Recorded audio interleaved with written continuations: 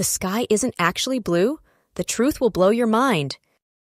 Ever looked up at that beautiful blue sky and just accepted it? Well, prepare to have your world rocked. What if I told you the sky isn't actually blue? Get ready for some seriously cool science. The real reason the sky appears blue is due to something called Rayleigh scattering. It's a fancy term, but the concept is simple. Tiny air molecules in our atmosphere scatter sunlight in different directions. Blue light has a shorter wavelength, so it gets scattered much more than other colors like red or orange.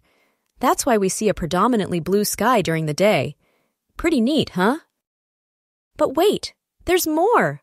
Why are sunsets orange and red? As the sun dips lower, its light has to travel through more of the atmosphere.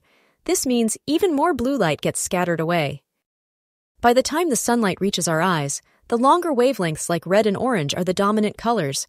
That's why we get those breathtaking sunset views. Mind blown? I thought so. Now you know the secret behind the sky's ever-changing colors. Want to learn more about the amazing science all around us? Like and subscribe for more mind-blowing facts and experiments. Share this video with your friends, and let's explore the universe together.